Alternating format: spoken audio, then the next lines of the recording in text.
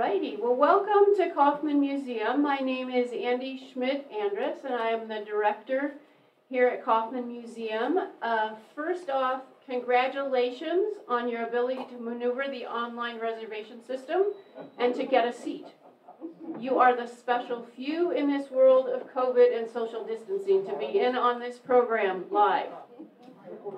Now, if you are feeling guilty, don't worry, because those who you've deprived of a seat can watch next week. So this program will be on the museum's YouTube channel next week so that you can either watch again, those that did not have reservations can watch for the first time.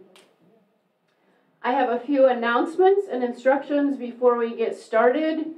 Thank you all for wearing masks while you are inside, and we would ask that you do keep it above your nose. If you can also maintain social distancing, we would appreciate that very much. If you came with someone, you can scooch close together if that feels cozy and good, if it's someone that you usually spend time with. Let's see. I will announce a couple events that are coming up here at Kauffman Museum. On October 23, we will host our on October 23, the annual Living Endowment Dinner. And this year the meal will be catered by Eldersley Farm, and you'll either pick it up here at the museum or we will take it to your home. So there will not be an event on site, but it'll be a pickup meal. And there are forms at the front desk. For those who are on our mailing list, you'll be getting that probably Monday. So we mailed it a couple days ago, and I would suspect it will be in your home mailboxes on Monday or Tuesday. The dinner will be the first event associated with an upcoming spring exhibit, and that exhibit celebrates 125 years of having a museum on the Bethel College campus. And that means that the first museum, a room in the ad building, if you can imagine that, with Native American items and relics, that was in 1896. And the meal for Living Endowment Dinner will reflect that time period. In conjunction with the exhibit, we are also soliciting People's Choice nominations for items to be in that exhibit. The exhibit is a collection of items chosen by former staff, current staff, former curators of exhibits, and if you remember something fondly or in horror, like I remember the gigantic snake, if you remember something that you'd like to have on exhibit, you can fill out one of the forms. It's up at the front desk. It says People's Choice there on the vegetable table. Let us know what you think is worthy of display, and we will go through those and see what can fit into the exhibit. Now, on to our program for the day. I first met Lauren Friesen last year during COVID, and that was in the summer of 2020. He made a trek from Chicago down to North Newton to bring a family artifact that he had made arrangements to donate to the museum. So we're grateful for that, Lauren. And that's really was our first meeting, and so my knowledge about Lauren is somewhat scant. I know he cares deeply about Mennonite history and that he is a loyal patron of Kauffman Museum. Beyond that, I've had to learn more from the internet. And I know he attended Bethel College and University of California at Berkeley. He is professor emeritus at the University of Michigan. He lives in Chicago, Illinois, and he grew up in Henderson. Lauren's presentation today is titled The Dutch Golden Age, Mennonite at the Core. Please help me welcome Lauren Friesen.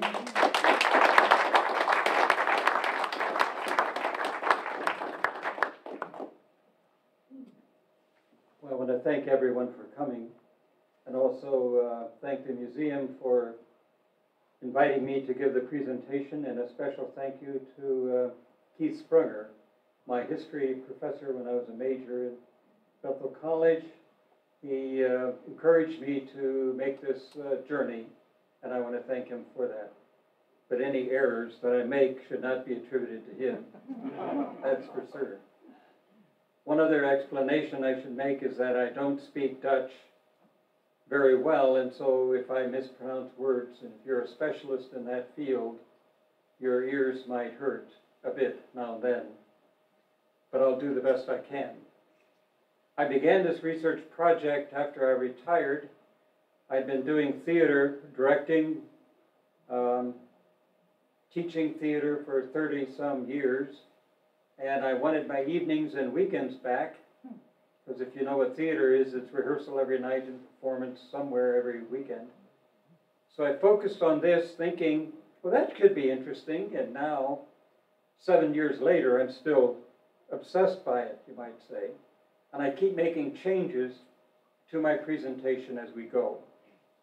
So the Dutch Golden Age, I say Mennonite at the core, and I leave it up to you to decide later whether I have made that thesis believable. And it's up to you to figure that out. But I think I have, which is why I gave that title. There are 3 historic golden ages for the arts. One is Greece, one is Rome, and the other one is the Dutch Golden Age, which began approximately 1585, and that date is significant because 1580, as far as I've been able to learn, was the last Dutch Mennonite martyr. And so shortly after that began the Golden Age. And the reason you have martyrdom end in the Netherlands so abruptly, you might say, when it didn't end in Switzerland, is because it was carried out, the martyrdom forces were the invading or occupying Spanish troops. There were not other Dutch people martyring Dutch Anabaptists, generally. They were under the thumb of Spanish rule. So when the Spanish left in 1580, essentially martyrdom ended, and a few years later, the Dutch realized that they had not only the freedom, but they had the responsibility of defining their own culture, building their own society. And Mennonites were deeply involved in that. In fact, one of the Mennonites who was most involved was Carel van Mander. I'd heard the name when I was a grad student at Berkeley, and people there were surprised that I had no idea who Carel van Mander was, because this Dutch art historian said, well, he's a Mennonite, you should know him. And then later, Keith Sprunger said, you ought to study Carel van Mander. So, yes, in a way, he is responsible for me being here. Carel van Mander is, how many of you have heard of him before I just mentioned his name? 1, 2, 3, yeah, a few people have, yes, indeed, good, very good. And I'm testing, or let's look at this. I have many slides, so we're going to jump over a few. Mennonites were involved in these levels of the Golden Age. They held art dealerships. They're involved in painting, poetry, education, theater, benevolent societies, the first stock market, medicine, shipping and shipbuilding, and the whole idea of pluralism, religious pluralism in a society. Because Mennonites eventually were tolerated, it introduced the possibility that there could be many different expressions of Dutch Christianity. More than just Lutheran, more than just Catholic, and more than just the major party or group, the Dutch Reform. So this minority group pushed, you might say pushed the envelope, so that society respected or accepted the idea of pluralism. This then is Carel van Mander. And if you read Dutch, this is a self-portrait, and so the words are his own. Een nodig mens, a notable person, might be how it's translated into English. And then on the bottom, so say many. This is not exactly Mennonite humility, if you think that's how Mennonites are known. Now, maybe I'm mistranslating, and somebody can correct me on that, but that's essentially what my dictionary led me to think this meant. I did ask my son, who lived in Alkmaar for a year and is quite fluent in Dutch. He said, you're close enough. He would never say, you got it, but you're close enough. Well, let's leave the picture up. Van Mander was born near Antwerp to a fairly wealthy family, and he was gifted as a child with art and languages, even accents. He went to Rome at about the age of 20, 22, we assume. It's not exactly clear. And he studied painting in Rome. And he studied painting not with just anybody, but he studied with Giorgio Vasari, who was the assistant to Michelangelo in the painting of the Sistine Chapel. So we're talking about somebody studying with the great masters of the day, or if the word master is problematic for you, one of the great names of the day. In Rome, he made a name for himself in a number of ways, and we can talk about that later. But he stayed there about 6 years. Then when he returned to Antwerp, his brother wrote that he married a woman of his own faith. Now, what was that faith? Well, it's assumed it was Anabaptist or Mennonite, because he had to leave Antwerp shortly after that, when the Catholic forces invaded his family home. And so he left, and he went to Haarlem on the west coast of the Netherlands, and there he started an art school that focused on painting, and he hired 2 other instructors. One of the instructors was Hendrik Grotius, who was a Dutch Reform painter, and the other one is Cornelius' son, whose own religious identity is a little murky, because his parents, when he was just an infant, had to flee Haarlem for safety. It's assumed they were a Mennonite or Anabaptist, or the Dutch, of course, don't use the word Mennonite, it's Doopsgezinde, but that's another story. And he was raised by a Catholic family for safety. But whether he ever became a Catholic or remained a Mennonite, that is a bit unclear. You can read that he did both. The point I'm making is Carel van Mander's art school transcended religious boundaries. Very significant at that time, because when religious identity was central to your core, you had Lutheran schools, you had Catholic schools, you had Dutch Reform schools. Now suddenly you have a school that is, what, interreligious? This is quite remarkable in every way. We talk about pluralism. This really underscores the idea of pluralism. The school itself did. Furthermore, we know that the school admitted students from all backgrounds, religious backgrounds, and they admitted women. One of the first educational institutions that admitted women at that time. And we know that because Judith Lester, one of the famous painters of that time, went to school at the Haarlem Academy. It was founded by Carel van Mander. So whether there are other women, we don't know. The records were not always kept. But of the well-known ones, we know that there were women who were students. Frans Hals studied at the Haarlem Academy. And Frans Hals is a famous portrait painter. Well, Carel van Mander left Haarlem to go to Amsterdam, where he started another school. And this school is broader in its framework, painting, drawing, etching, but also what he called classics, as in Latin and Greek, and nature. He thought students need to study nature. Today we would use the word science, I suppose. What we have in his vision there is the beginning of what one might think as liberal arts. The fine arts, science, and history as a foundation for a liberal arts curriculum. This was Carel van Mander's vision in Amsterdam. This is then his first book, published in 1604, Het Schilderboek, which is often translated as the lives of the painters of the Netherlands and North Germany. But it becomes the first book of the Golden Age about the arts. And it is still in print in Dutch, I'm told. It is one of the few books that's never gone out of print apart from the Bible or the book of the Quran. Shakespeare went out of print for about a century. So he's got Shakespeare beat. Walter Melian at Duke University uses that image in the cover of his book called The Netherlandish Canon, where he says, and this is where I get a lot of my ideas, just so you don't think I'm that creative. He says that Carel van Mander started the Golden Age, plain and simple. So we need to understand his book and his work. And therefore he put that image on the cover of his book, The Netherlandish Canon.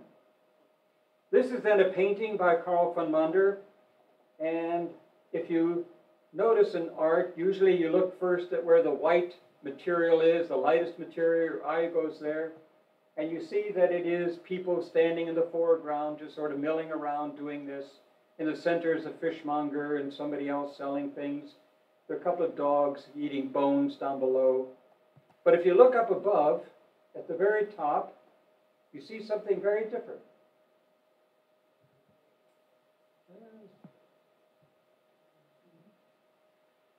He's painting the crucifixion. It's in the background. It's in the backdrop. And he's making, in my way of looking at it, a theological point. Namely, that in the lives of many people, the crucifixion is a shadow. It doesn't really exist. People don't live their lives, even at the base of the cross, impacted by the crucifixion. It's easy for them to ignore it and carry on daily life as though it's something that may have happened, but we're not going to pay attention to it. So he's making a theological point. Now, this painting is in the Rijksmuseum in Amsterdam, along with a number of other works. But the next one then shows his other point. This is Scipio, set in Rome. And Scipio, of course, was the general who defeated Hannibal when he attacked Rome with his elephants.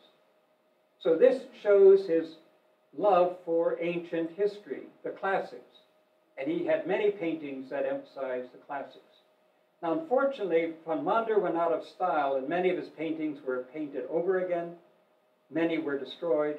So they've only located about 19 of his paintings that are still in existence. I was lucky. One of them was in the Ann Arbor Art Gallery Museum. So I went and studied it quite often. It was the one where Moses had led the children of Israel out of Egypt, and they're now with the Ark of the Covenant. This is then Cornelius Corneliusson, one of his colleagues at Haarlem. And it shows the Jesus carrying the cross. And if you look carefully, all the people look rather Dutch. They don't look Middle Eastern at all. And that's really a significant point, because some would say this shows the cultural insensitivity of the time, and that might be a way to view it. But I want to also caution us too quickly on that interpretation, because about 2 decades ago, I attended a production of Hamlet at the Shakespeare Festival in Stratford, Ontario, and they had Hamlet and all of the others dressed in motorcycle outfits and leather jackets with metal studs going up and down the arms and earlobes and all of that. And the critics said, wow, what a great updating of Hamlet. This makes the story more real. And I'm thinking, he's updating the story of the Bible and putting it in the Netherlands, making it more real to the people who are seeing it. Is that totally bad? So you're left with this conundrum. Where do you stand on that issue? I would have preferred Hamlet done in traditional costume, of course, but on the other hand, it was kind of a delight to see it done. It's kind of a very modern motorcycle gang performance. This is Cornelius Corneliusson in the painting that made him very famous, 1583. After the Spanish left, the local people had to organize their own, what we would call, police force. So this is the Haarlem Civic Guards, the police force. And we don't have time to look at it, but I've studied this painting, which is also in the Rijksmuseum. And it looks like he used about 3 different people for his subjects. They all look alike with slight variations, except 3 of them look a little older, then 3 of them look a little middle-aged, and then the rest look quite young. So it's possible he just got 3 different people and painted their heads on top of the costumes. And we're told that the ones in the center, he put them in the center because they paid him the most. So to be center in the portrait, you have to cough up the gilder. This is then by Frans Hals, who was a student at Haarlem, and I show this because it shows the Mennonite businessman, Lucas de Klerk, who was an importer of silks from Asia. And you can see by his outfit that it looks luxurious. So Frans Hals painted him in his best outfit, you might say. But the next painting is a really interesting one. And I, for one, will not pronounce that name, but this is then de Klerk's wife. And one thing that Dutch couples did, or at least the painters did with Dutch couples, they usually painted the woman's name as the woman's name. The little parentheses underneath is found farther down in a book about this Ferenti Steenkiste, which I'm mispronouncing totally, but women had their own identity in the Dutch Golden Age. Mennonite women have their own identity. My mother was in a play in our church back in Henderson, and the write-up of the play was, and Mrs. A.A. Friesen played, and then they said the role that she played. It's like, wait a minute. She had a name.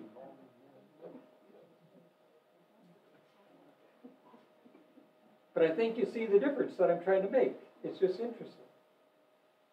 Well, women and families of that era often were painted separately from their men, but that didn't mean they often had their own name. But among Dutch Mennonites, they went by their own names. Dutch pluralism. I haven't talked about the collegiate movement, but it was a movement that transcended also these religious denominations. So it had Dutch Reform, Mennonite, some Catholic, and some Jewish participants. There were academics, physicians, writers, artists, and even some pastors were involved. They held interfaith dialogues, and they gave lectures on various topics in many cities. They owned boarding houses.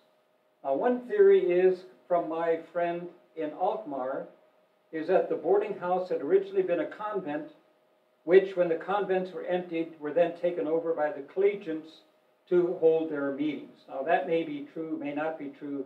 I've never found documentation on that, but that was the oral history, I suppose, of this Mennonite church in Alkmaar. They're deeply influenced by Jacob Arminius and Peter Ballink. Now, Peter Ballink is also being credited by Quakers as one of the early Quakers.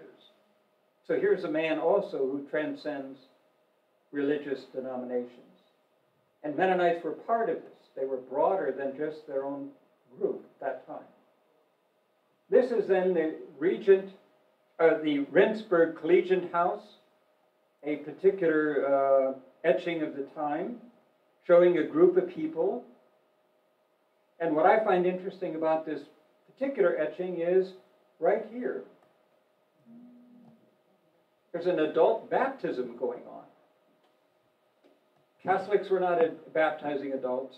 Dutch Reform were not baptizing adults. So that leads you to conclude, how do you answer that sentence? See? Mennonites were meeting at the Dutch Collegiate House and baptizing new members there in the public fountain outside. So it's really interesting that Mennonites were that involved that somebody would even make an etching of that particular occasion. And if somebody can demonstrate that this is not a Mennonite group, I would definitely retract all I've said, but I have not found any other evidence. This is then Frans Hals, when he was at the Haarlem Academy, painted René Descartes. Now why does René Descartes end up in Rendsburg, in the Collegiate House? He ends up there because he was exiled from Paris. And where does he go? He goes to the Collegian House in Rendsburg and lives there. And René Descartes, of course, is a inventor of geometry. Was that analytic geometry, I think? I'm now talking way outside my field. So, and he also is a philosopher who wrote, I think, therefore I am. That phrase is probably very familiar to you. So I think, therefore I am is a quote that he's known by, but I've often said, I don't think he ever said, don't put Descartes before Deshorse.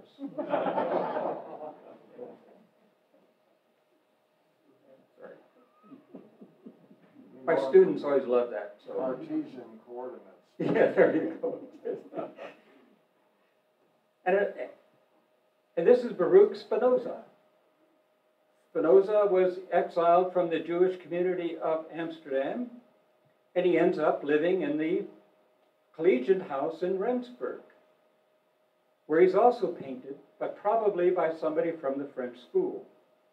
Now, Spinoza was an excellent lens maker, and so the best telescopes of the day were made by Spinoza. But he also wrote treatises on philosophy and ethics. And one of them was titled On the Existence of God. That's the English title. I cannot give you the Dutch title. And for that, he was exiled from Amsterdam by the Jewish community, and many accused him of atheism. So it's interesting that he ends up then living in the Collegian House in Rendsburg, where I've just shown you Mennonites are gathering too. Not only does he live there in the Collegian House, they publish his works. The reason we have Spinoza's works is because the Collegians published his work. Philosophy, questioning how does one know God. It's really interesting that that level of conversation is going on, and we know, I'm quite sure, Mennonites were deeply involved in that. Well, Mennonite landscapes, another unique contribution that Mennonites made was the beginning of Dutch landscape painting, and they excelled in it. Now, they're not the only ones, but they excelled in it. And one who is often credited with beginning that movement was a Mennonite named Hercules Segers. And I've thought of this, and I thought, so you have a Dutch Mennonite family, have a child, and it's a boy. And the conversation is, what shall we name our son? And they say, Hercules. I mean, this is just, to me, I'm thinking of Henderson now. What if you grew up in Henderson and your name was Hercules? I mean, there just would be some questions asked about your parents, at least, if not at you. Or if they had a daughter, would she be Artemis? I don't know. And later, the Ruysdael family of painters expanded on this tradition, namely that 3/4 of the painting or more is the sky, and only 1/4, or the bottom part, is the land. So it's a landscape, but the land is almost absent. Because what's active in the Dutch world is what's happening in the sky. That's what's alive. The land is kind of there, but the sky is alive. So we're going to show you the sky. So here's Hercules Segers' painting of Haarlem, and you really have to look hard to find Haarlem, but you see the sky. It doesn't look that active, but you know there's something going on in the clouds, and that it might rain any time, because it always rains in the Netherlands, so it's a safe prediction, but it might rain soon. Then you have Lambert Jacobson.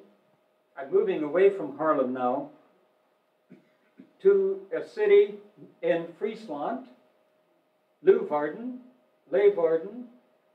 and he was a Mennonite minister, a painter. He ran his own gallery. He was a teacher, and many find this interesting. Rembrandt studied with him for close to a year in Leeuwarden, when Rembrandt was about 22, 23 years old. He was the father of the great painter Abraham van Tempel. The last name is really not Jacobson, but Van Tempel. And he wrote treatises on, you should have art in the churches. Our churches should be adorned with paintings and stained glass windows. Really? I thought we were plain and simple people. That's the impression that we've been given, or I'm only speaking personally here. I've been given of what Mennonites were like. And here you have an artist pastor saying our churches should be filled with art. Now he paints, of course, fairly religious subjects. As a pastor, that would make sense. The Road to Emmaus, again, very Dutch-like in appearance. And you know the story of the Road to Emmaus, I'm sure. But here's his son, Abraham van Tempel, who moves among the nobility or the aristocratic classes of the Netherlands. Here he paints the family of the sister of William of Orange. William of Orange, of course, is well known also as King of England. So this is the level that Mennonite painters were working. Churches, schools, and among the nobility. Abraham van Tempel also has this wonderful painting of 1622, and I love this, a Mennonite family. Abraham van Tempel, no, I'm sorry, the David Lowe family, I misread that. And what you see the David Lowe family doing is, a son is playing the cello, a woman in the center is playing a keyboard instrument, probably a harpsichord or early piano.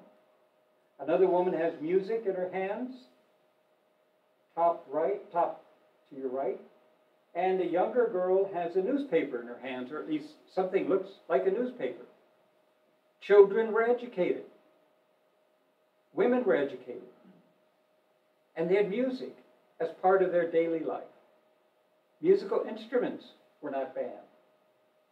These were Mennonites who embraced aspects of culture and learning at that time. Abraham van Tempel paints a Mennonite woman. Many assume it was his own mother. And I have no idea yet how they make those collars and keep them looking that way, but that's another question. Then we come to the Uhlenberg family. Now, it's starting to sound like an encyclopedia, I know, but I'm trying to overwhelm you almost with names and dates, and you don't have to remember any of them, but other than the impression that there were a lot of them. The Uhlenberg family, the Garrett, joined the Mennonites as a young man, we assume, in Leeuwarden, and he moves to Gdansk, or Danzig then, and later to Krakow in Poland. He was advisor to the Mennonites in the Vistula Valley, the Danzig area, and he became the furniture maker, painter, and decorator for King Sigismund III of Poland. His children grew up in the palace, essentially, in Poland, where their father was the decorator, the painter, and curator of exhibits. His brother, Rembrandt, stayed in Leeuwarden, and it's not clear whether he was a Mennonite ever, but toward the later in life, he definitely became Dutch Reformed. It's assumed that he was Mennonite and then became Dutch Reformed. He was a judge and mayor and the banker of Leeuwarden. He was a founder of the university there. And his daughter, Saskia, married Rembrandt. So when Rembrandt goes to Leeuwarden to study with Lambert Jacobson, he's encountering the Uhlenberg family. And he meets their daughter, and they marry later. Hendrik Uhlenberg, then the son of Gerrit, the man who went to Krakow, he went back to Amsterdam, or he went to Amsterdam, where he founded the largest art gallery in the Netherlands at the time. And that art gallery flourished for nearly 2 centuries. What he did is he lived on the second floor with his family of this 4-story building. The first floor was a gallery. The third floor consisted of his own studio. And the fourth floor, he had students living there. With partitioned, one big room partitioned up so students could live there and work. You had your own little cubicle with a bedroll and your easel and paints, whatever you wanted to do. Rembrandt lived in one of those cubicles for 6 years before he married then Saskia Uhlenberg. And he worked for Hendrik Uhlenberg. Now, Hendrik Uhlenberg was a Mennonite. He was a deacon of the Mennonite church. He was very active. And he developed a system, what we would call today on the futures market, for art.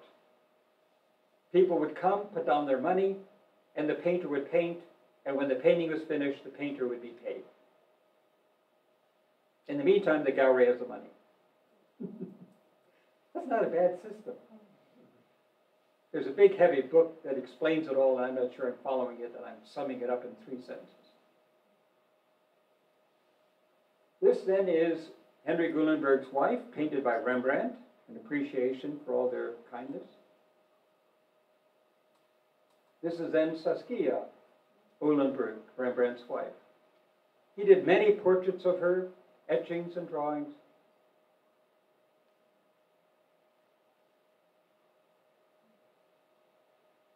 Saskia, of course, as you probably know, had difficulty with childbirth, and at the age of 26 died within months after young Titus was born.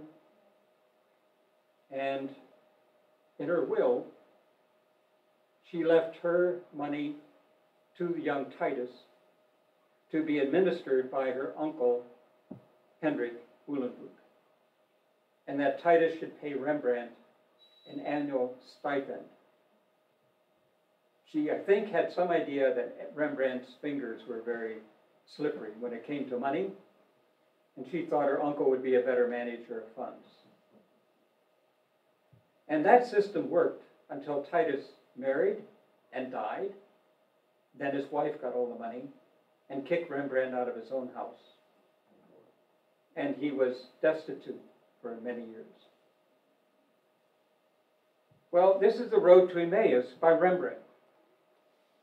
You can see, very different from the one we saw earlier. I think it's quite different. And the one reason is that Rembrandt used a Jewish young man from the neighborhood as the model for Jesus.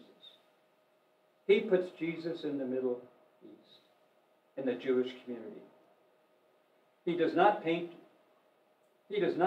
Jesus as a Dutchman. He paints him as a Jew. This is the Jacobson painting and the Rembrandt one.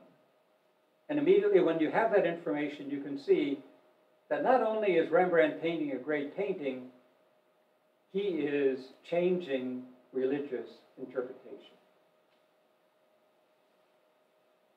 To locate Jesus as a Jew is very different than locating him in a church in the Netherlands. I like this painting a lot. I probably dwell on it too much, but Rembrandt painted the Jewish bride, a neighbor of his. And the reason I like it is the frame you see is also part of the painting because she has her hands reaching out of and onto the frame. It's like, I'm trying to get out of here. Let me get out of here. I want to get out of this world I'm in. I want to go somewhere new. This frame I'm in is confining to me. You can have your own interpretation, but I think it's funny. Beautiful woman, the Jewish bride, painted by Rembrandt. Then we come to Gerrit Uhlenberg, the son of Hendrik, who managed the Uhlenberg studios after his father's death. He was also a collector, painter, and dealer. And he continued to supervise the collection of the King of Poland, now King Casimir, fairly well-known king. Furthermore, he was the one who collected what's called the Dutch gift, 28 paintings, 12 sculptures for Charles II, who became King of England after the Restoration. Most of those are still in the royal collection. Many of them are hung now in the chapel at Windsor Castle. And I don't know if you remember, but about 20 years ago, Prince Andrew had a big party there and had a big fire, and some of these paintings were destroyed. But most of them survived. But if you go to Windsor Castle today and go to the chapel, you'll still see paintings from the Dutch collection organized by the Mennonite painter, Gerrit Ulam. Then Abraham, another son, went to Ireland. He collected paintings for the Duke of Ormond. That is now the National Gallery of Ireland. So you can see that not only were Mennonites well established in the Netherlands, they became quite well known in England and Ireland also. This then is Jacob Becker, a self-portrait, a student of Rembrandt. And this is Jacob Becker's painting of the Amsterdam Guard, 1642, when they were the police force. And again, it's assumed that the guys in the middle paid the most money. And some guy way up here must have been almost penniless. So you barely even see his face. But here we see distinct people. He's not using the 2 or 3 models to paint all the people. The same configuration of people was painted by another Mennonite, Govert Flink, the same year, because they had a competition to see who could paint the best painting of the Civic Guard. And so these are the same people as you see here, but slightly different configuration. And Govert Flink adds the orange flag for the House of Orange, which is, of course, the royal family of the Netherlands. But then we come to the painting you probably know. You probably have never seen these. Painting you probably know is this one. Same year, painted by Rembrandt. The same Civic Guards. If you study these paintings like I did at the Rijksmuseum about 3 years ago, you can see they're wearing the same clothes, essentially. Now you have the key people walking somewhere. They're going to their right. You have a man up higher pointing to the right, as though there's some commotion over there that somebody has to pay attention to. There's a guy loading his musket here. That doesn't always work. The drummer is beating a drum to get the march going. But in the middle of this, you see something the other painters did not do. Rembrandt paints his wife Saskia in the middle of the painting. But it isn't a celebrative portrait. She looks terrified. The women understand war also, and the horrors of it is one interpretation one can give to this. Or was he just interested in painting Saskia? If he was just interested in painting Saskia, he probably would have painted her in a noble way. But if you study that painting up close, like I have now more than once, she's terrified. So what's going to happen to these men as they go to danger for the Civic Guard? Now, at one point, the painting was too large for the area where they wanted to hang it, and so they cut off about 1.5 feet off each end and about 1 foot off the top. And so what's left today is this. And the lesson you can draw from that is if you buy Rembrandt, it doesn't fit your wall, you just cut it down to size and see whether it fits better then. So apparently that's acceptable behavior when it comes to a Rembrandt. I'm just joking. I included this image without realizing it's hanging on the wall over there too. The Mennonite orphanage in Amsterdam, Mennonite orphanage for women. And the doorway, I'm told, is here and encompass much of this building over here. Fairly large setup. But what I find most interesting is these are the regents of the Mennonite orphanage in Amsterdam, a women's orphanage. And you'll notice they can run an orphanage without having a man overlook their work. They're women running the orphanage. They're capable of doing this. Women are in charge. They know how to run an establishment. Again, this goes against what many might assume happened in earlier generations, where women were only shunted into the back rooms and never really were in public very much. Here's evidence right here, at least among Mennonites of that time, women were very, very active in the social fabric of the city and of their life. And to back that up, Agneta Bloch, who was a botanist, patron, illustrator, paper artist, sometimes called the Dutch Audubon, is shown here at work. And at her feet, you see a very thick book. What she would do is she would paint plants, make one copy, and put it in a book and sell that copy to someone for huge sums of money. She made, they think, over 1,000 of them. No one knows for sure, because no one has ever located any in the last 200 years. They might be in private collections, but no one even knows whether they exist. Now, Agneta Bloch was a Mennonite from Emmerich, which is near the German border, but very Dutch. And when she died, and her husband died, they donated their estate to the Dutch government for the study of nature. This Carel van Mander's idea, the study of nature, which she then perfected with her art. Today, that estate and that building is the Institute of Ecology for the Dutch government. They have been studying ecology since 1600s.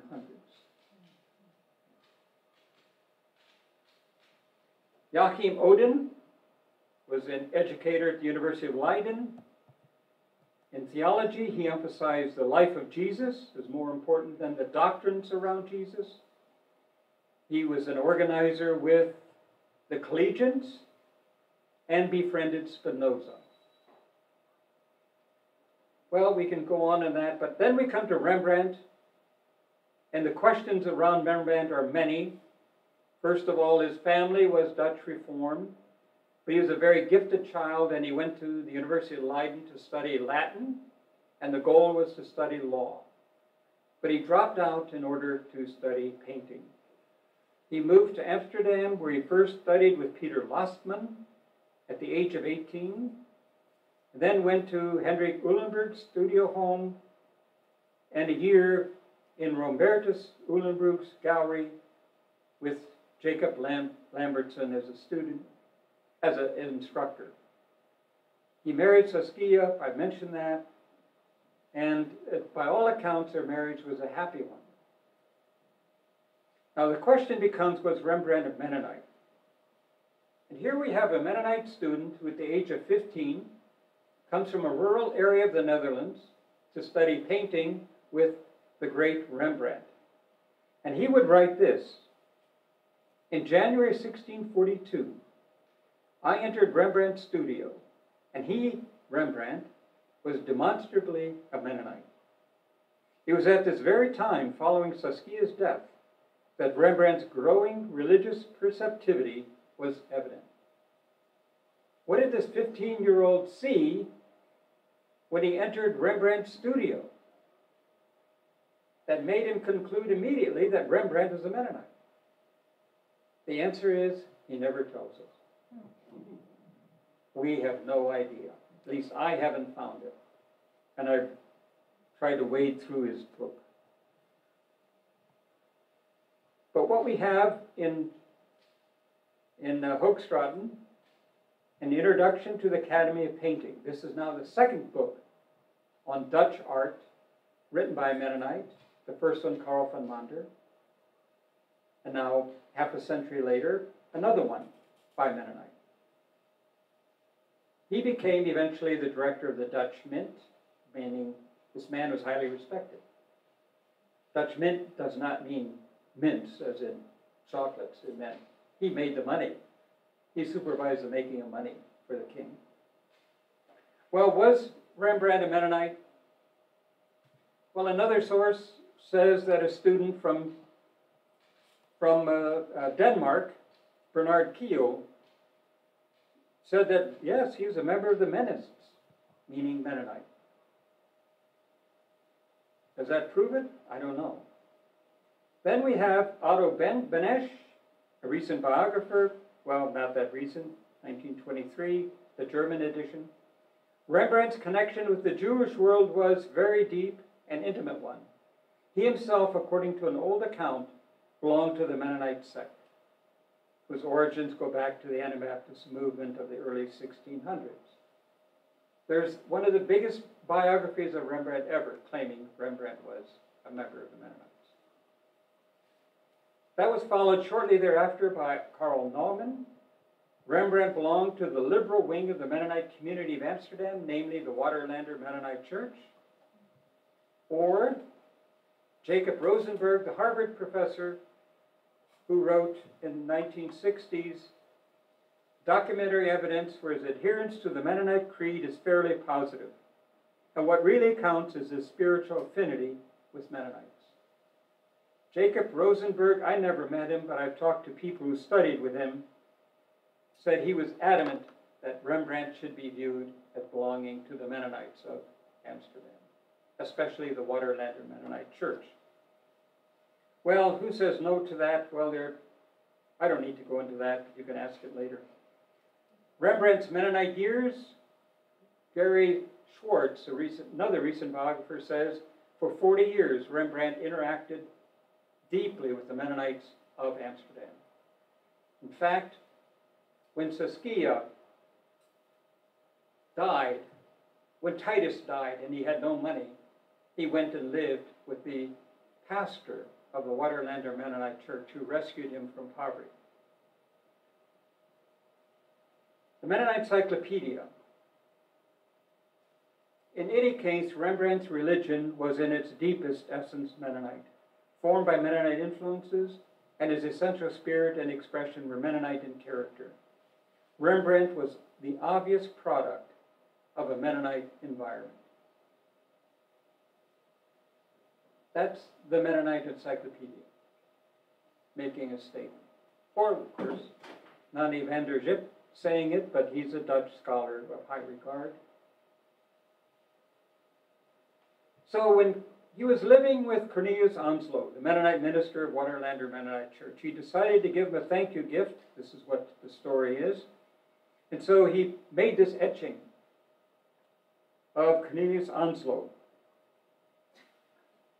But a member of that church, a playwright by the name of Joost van den Vondel, also a Mennonite, objected to this particular etching and said, I, Rembrandt, paint Cornelius's voice. His visible part is the least choice. The invisible is known only through the ear. Whoever wants to see Onslow must hear. In other words, your etching is kind of dead in the water. Forget it. You put it in modern language. Vondel was a deacon of the Waterlander Mennonite Church, where Cornelius Onslow was the pastor. So this is what Onslow did. This is what Rembrandt did next. He paints Onslow in his study with his books, and next to him a woman who is looking away from him, and it's a thought of as somewhat of a advice session. We don't quite know what they were talking about. Nobody ever recorded it. And about 150 years after the painting was done, somebody wrote on the back, Cornelius Onslow and his wife. So ever since then, it's been called Cornelius Onslow and his wife. But if you go to the Berlin Gallery, the Staatsgallery in Berlin, and study this painting, doubts begin to arise. Cornelius Onslow would have been 35 at the time of the painting, and his wife would have been 28. She does not look 28 in the painting. In fact, I would say it cannot be his wife. The only scholar I've read who agrees with me is a guy named called Bob Hock, who was the director of the Rijksmuseum for about 30 years. He agrees that it cannot be his wife. But others say, yeah, accept the story, it was his wife. Rembrandt paints two Africans. Now, what I find interesting about this, and my students always found interesting, was they look like Africans. If you look at earlier paintings in the Middle Ages of African people, they're often just black, dark black faces with white eyes, part of the eye white, and sometimes smiling with white teeth. They're caricatures of black people. Rembrandt seems to be able to paint them as real people. So if you saw the painting and then saw these guys on the street, you would recognize them as having been the people posing for the painting. He actually poses actual people who are African to paint them. Rembrandt with the half-open door, Woman in the Half-Open Door, very famous painting. Many of his students had to repaint this painting, so there are many examples, but they're all by his students. Then Rembrandt paints Dr. Tulp doing an anatomy lesson. This is so significant on a number of levels. One is that the guy standing up on high has been identified as a Mennonite student.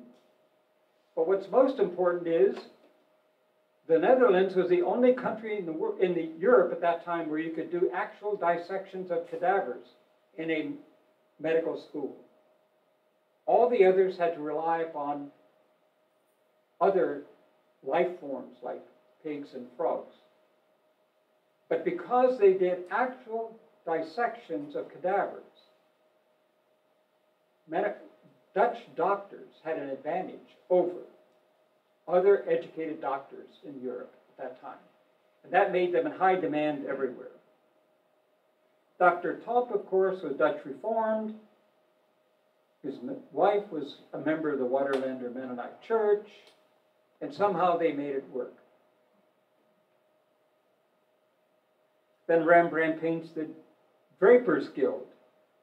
The men, and these are men, yes, who are responsible for inspecting every single bolt of cloth that arrives from Europe to make sure that it has integrity. And they were wealthy people who then donated money to charity.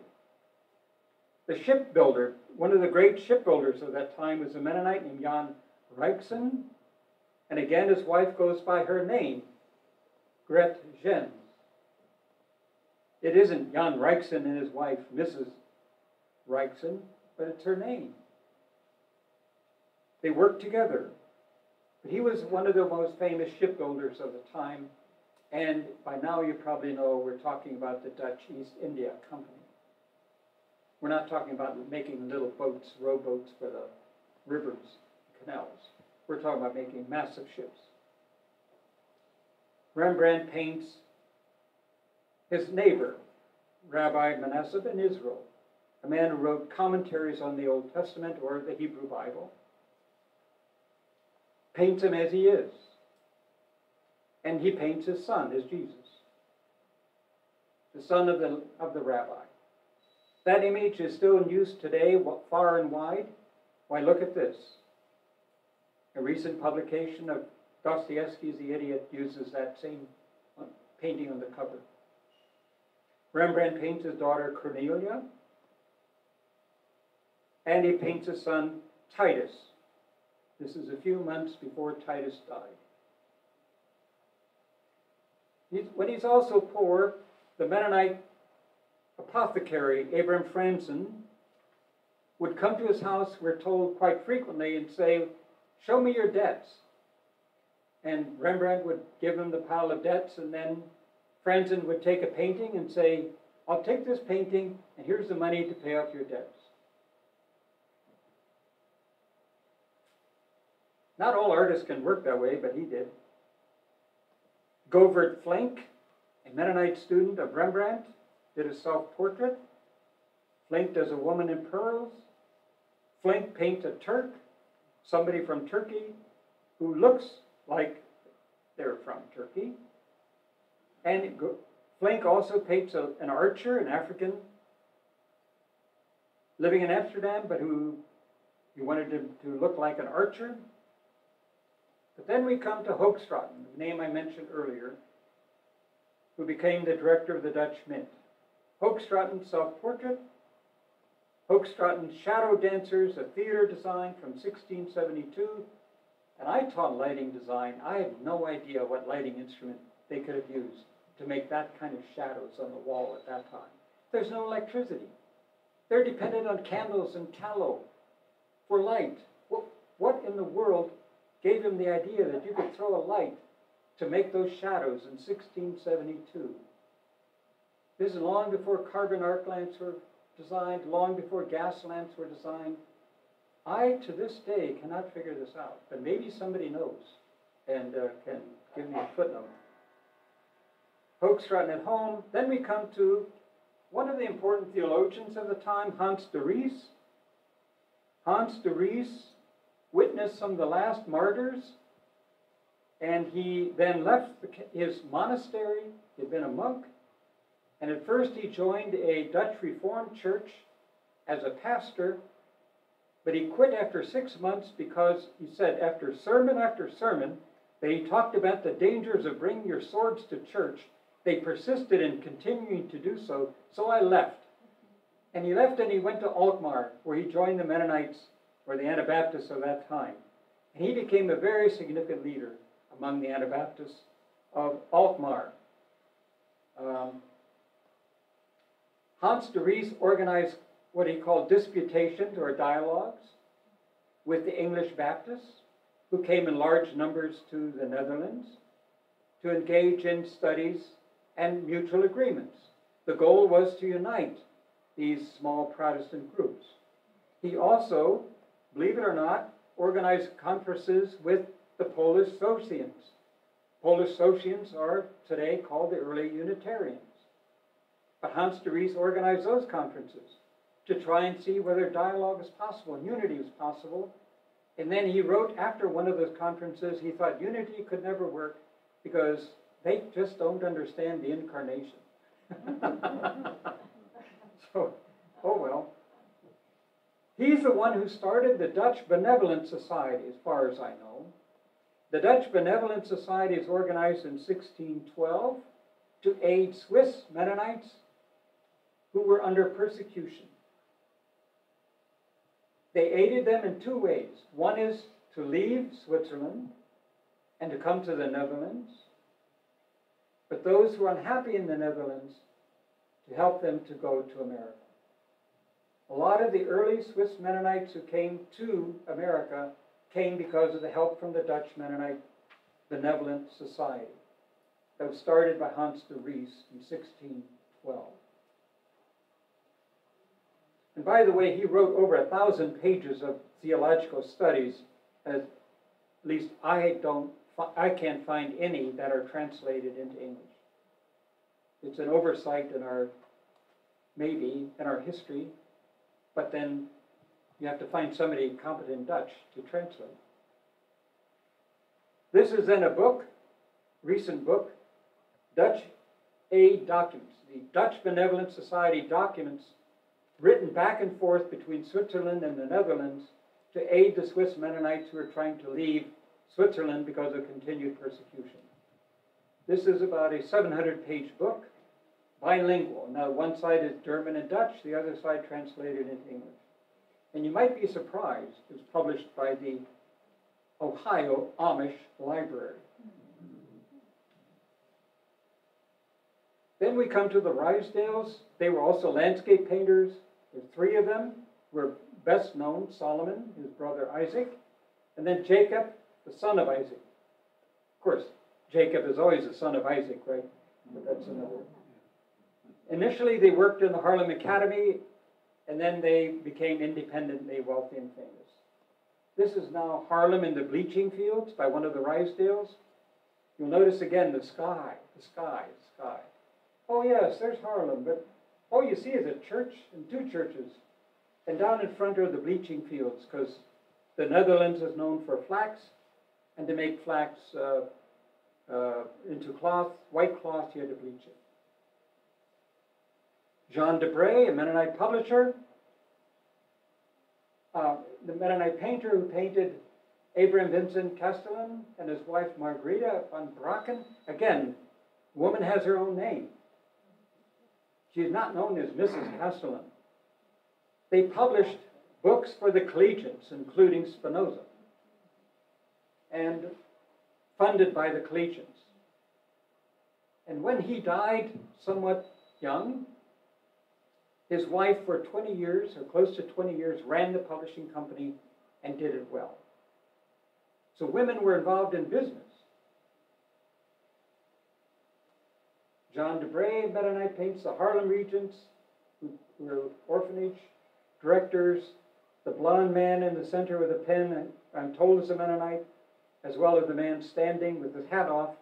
Now, why is his hat off? People have wondered about that. But David Molam and his family were Mennonites, painted in a Roman ruin. He was a wealthy silk importer. Then we come to this. Mennonite ships. Mennonite ships carrying the flag of the East India Company.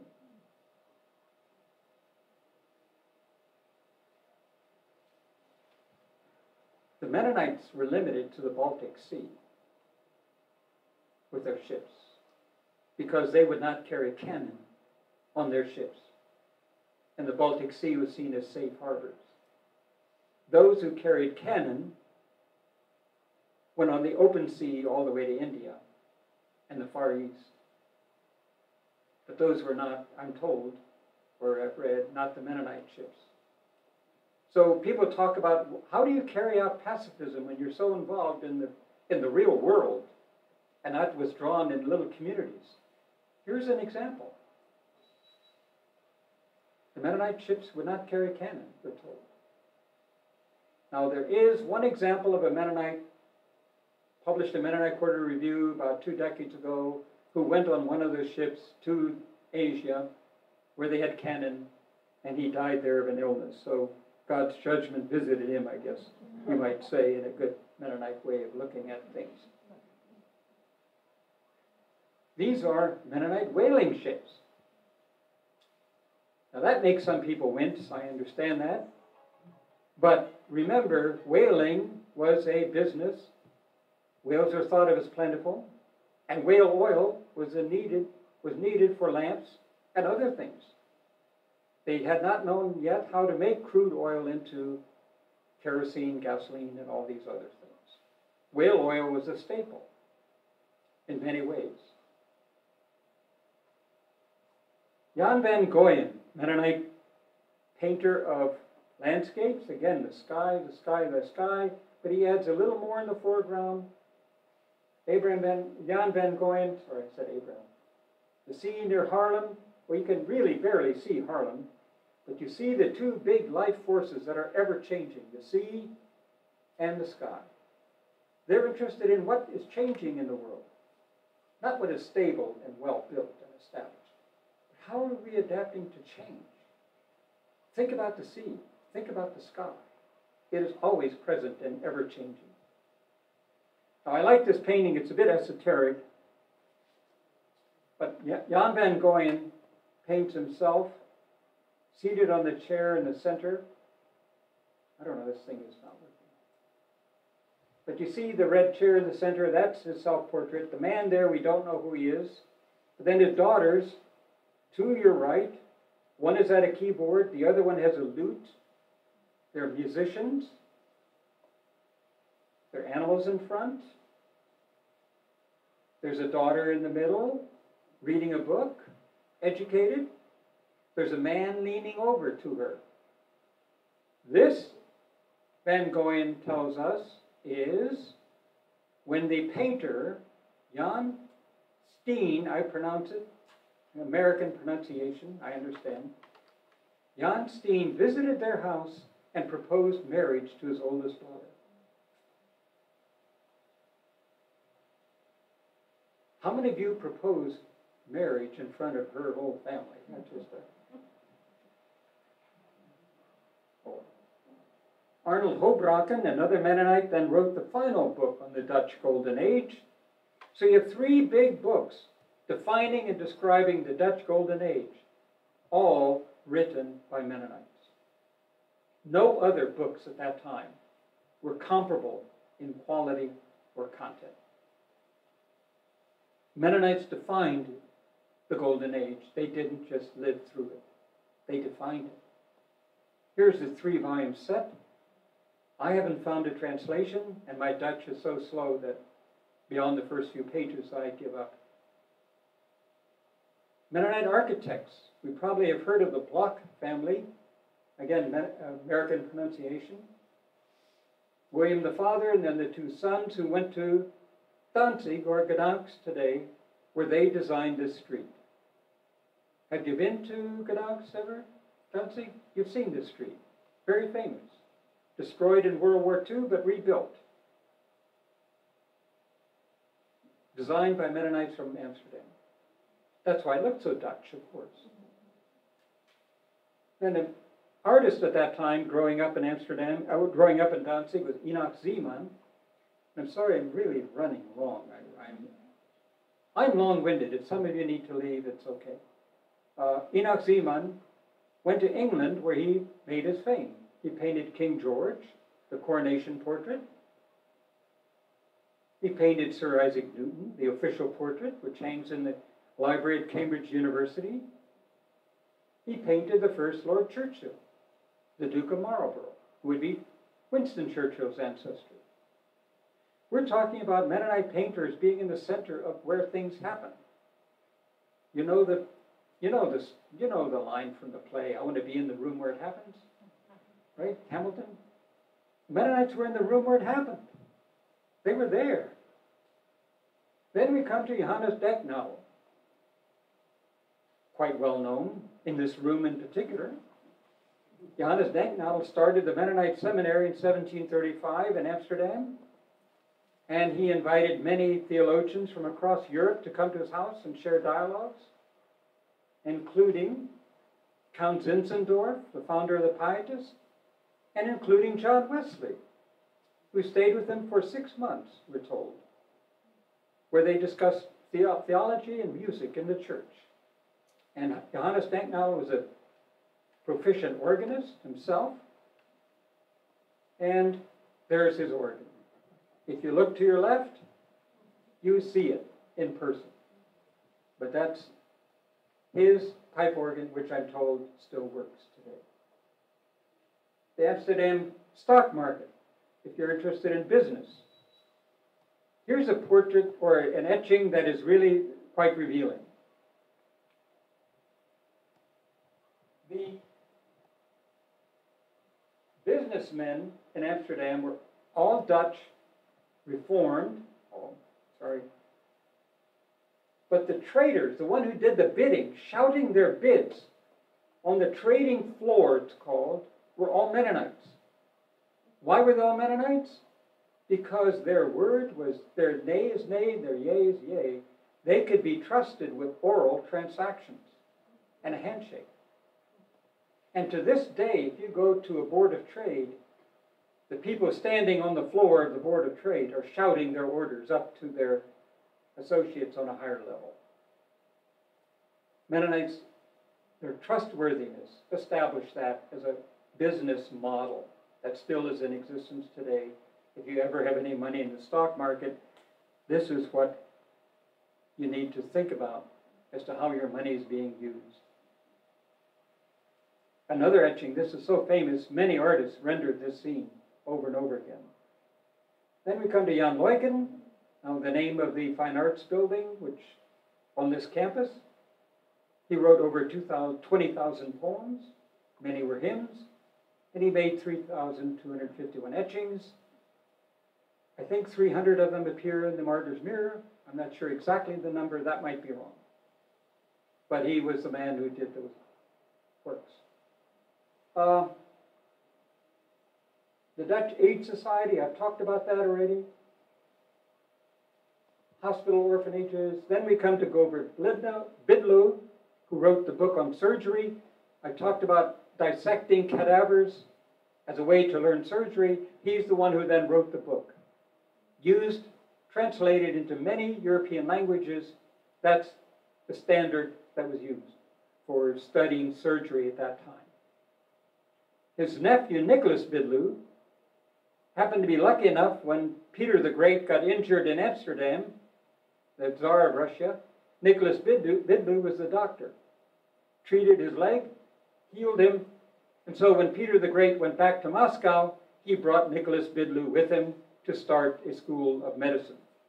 That school of medicine still exists today in Moscow, started by Nicolas Bidloo, who also was a composer and an architect and a general all-around gifted person. He wrote the first book in Russian on medicine. Think about that. The very first book in Russian on medicine. He was so famous that an Italian playwright, Carlo Goldoni, spoofed him in a comic called The Dutch Doctor, spoofing Nicolas Bidloo and his approach. But if you go to Moscow, you go to the medical school, this is what you see. Peter the Great at 6'8", standing beside Nicolas Bidloo, the Mennonite who started the medical school in Moscow. Then we come to Joost van Vondel. This will be my last figure. If you're looking at your watch, I'm sorry. I should have warned everybody I'm a bit long-winded. I come from the Windy City. Makes sense. But Joost van Vondel was Mennonite until he was about 54. His wife died after a long illness, and his son disappeared at sea. He fell into what we would call today, but was not viewed that way then. He fell into melancholy or depression, and he withdrew as a deacon from the Waterlander Mennonite Church and possibly joined a small, what we might call today, house church run by a Catholic priest. He wrote many plays, large number of poems. He's often called the Shakespeare of Holland.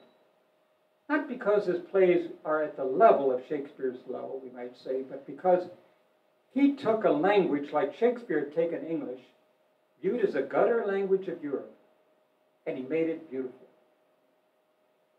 And after Shakespeare, everybody thought English is beautiful. Before Shakespeare, everything you read about English it's really a gutter language. It's ugly.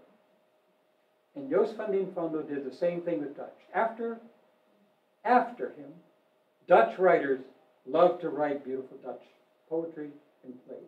Before that, they also viewed it as a gutter language.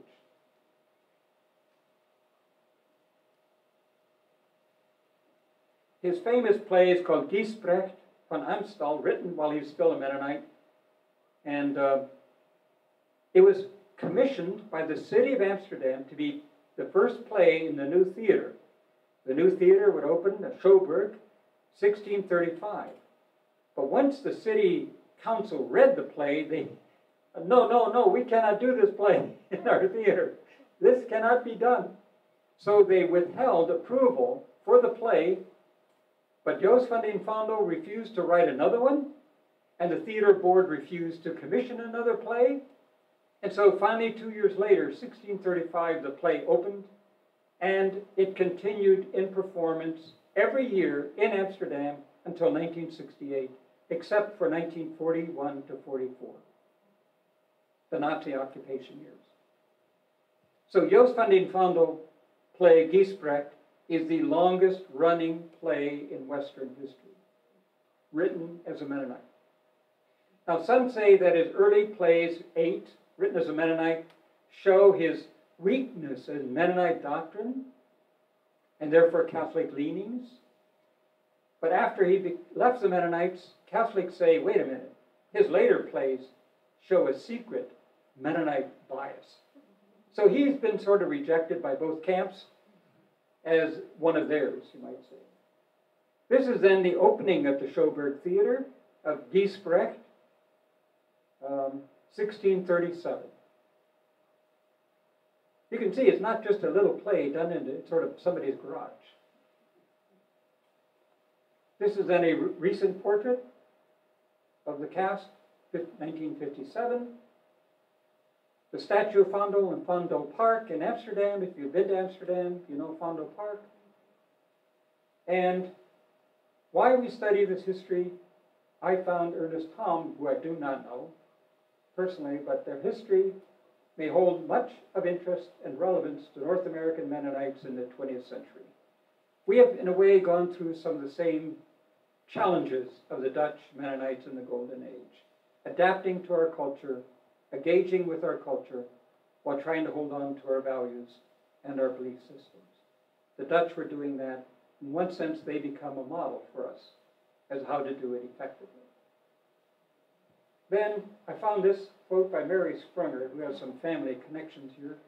But one of the enduring questions in Dutch Anabaptist Mennonite history has been, why and how did the Mennonites get rich?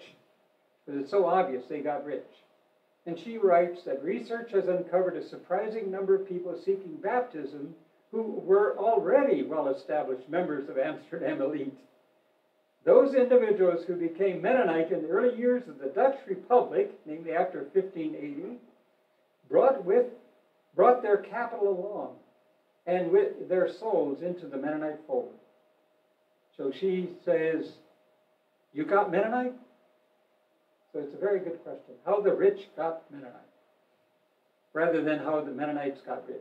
It's kind of a nice turn of phrase, which I like. Well, any questions, comments, rebuttals? This is a hobby of mine. It was not my professional career to teach Dutch Mennonite history, but it's a hobby of mine, and I've tried to take it seriously. And if your questions prove or demonstrate I've overlooked things, I definitely will reconsider what I've said here. Any questions? Yes? Well, I have a thought, which is in many ways Bethel College continues in the tradition of the collegiate. Bethel College continues in the tradition of the collegiate and of the Dutch Mennonites, because so many of the people founded Bethel College, that's another part of my whatever. But the founders of Bethel College came out of that tradition all the way going back to Amsterdam. And so I think many people in this room probably have roots that go all the way back to Friesen and Amsterdam. Unlike, for example, the Mennonites, who were much poorer and much more oppressed along the Rhine River, and the ones who had to be helped later. So I think that's a reason for those of us who are involved with Bethel to feel a little hubris, at least, if not just plain old pride for our background. Well, and I should point out the reason why no oral traditions that I know of in our Dutch sort of Russian Mennonite American history go back to Amsterdam is because our ancestors, the Dutch ones, left in 1550 or so, 1555. So 30 years before the Golden Age began. So we were not there. We were not there during the Golden Age. Some may have traveled back and forth, but we were already in Danzig. We already were in Gdansk by the time Carel van Mander starts his art school. So much for my comment. But no, in spirit, you're right. In spirit, yeah. So I was going to say, in spirit, you're exactly right. That vision was reincorporated here, probably by people who then studied that history, but not due to oral tradition anymore. That's the distinction I'm making. Yeah, well, I would side with you. Up until the defeat of the Spanish Armada, and the departure of the Spanish, almost all of Mennonites in Flanders fled. They fled north and they fled east, and so there were all these craftsmen and artisans and writers and so forth who were forced to become farmers in the Vistula Delta. And those are the ones who went to Russia. Right, you're right. That's how I understand it too. And there may be documents proving otherwise, but I haven't run into them. I mean, yes.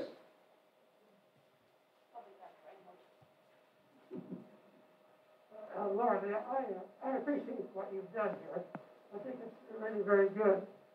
And I was just going to mention that in some circles, Dutch Mennonites are viewed as a kind of decline of the faith. People go to Amsterdam and say, well, I went to the church and there were only 20 people there. What kind of a church is that? But you have emphasized many of the contributions that Dutch made.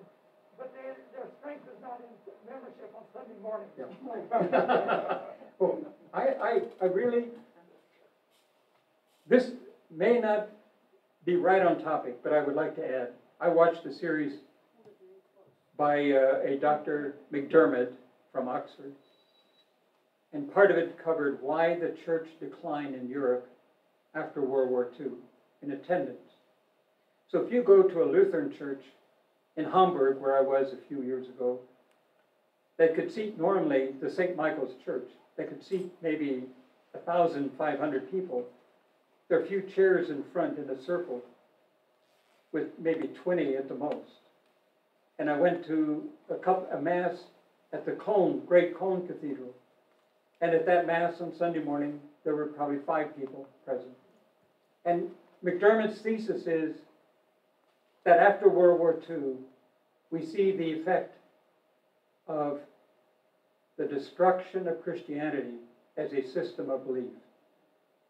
Started by Hitler, of course, and maybe some of the misquoted philosophers he relied upon, such as Nietzsche, and the public became disenchanted with the hope that the church could provide.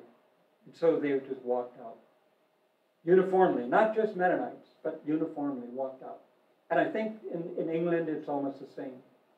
It was in 1905 when George Bernard Shaw, the British playwright, said that in his day, 1905, the churches of England were packed and the theaters were empty.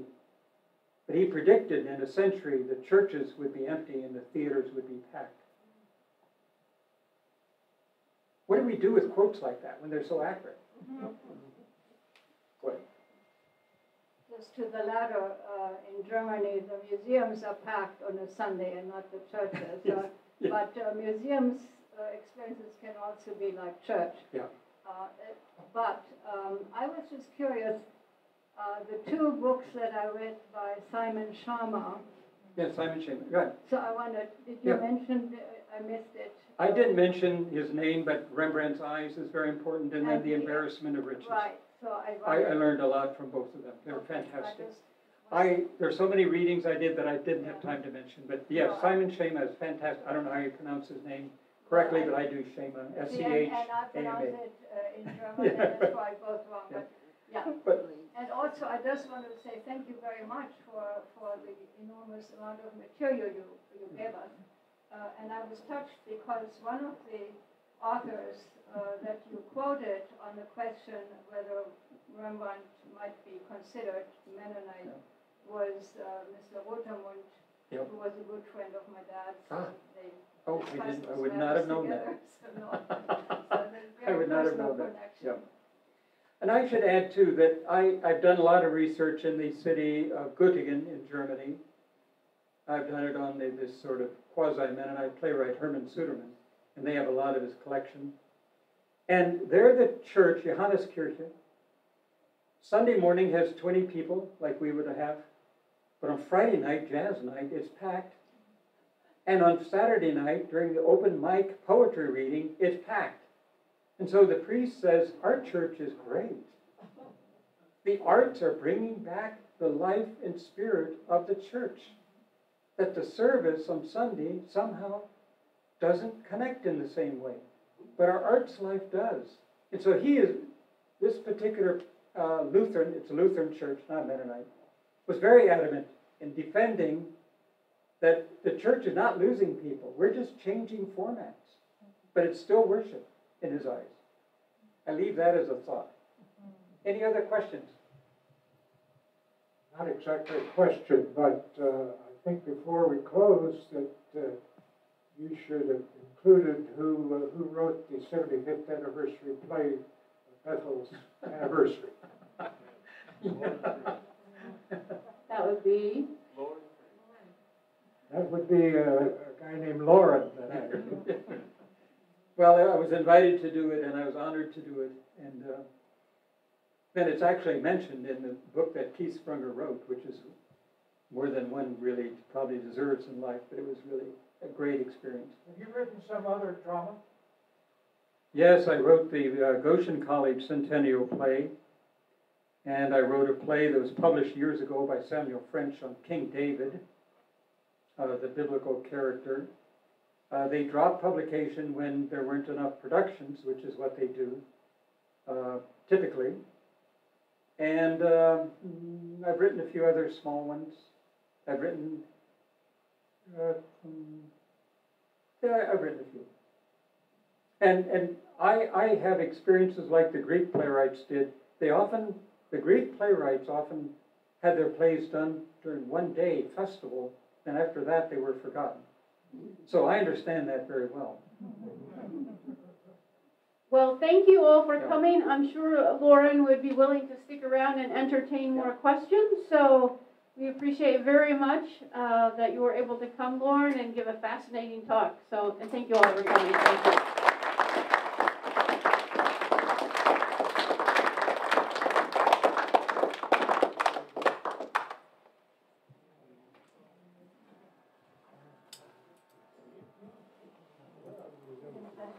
Yeah.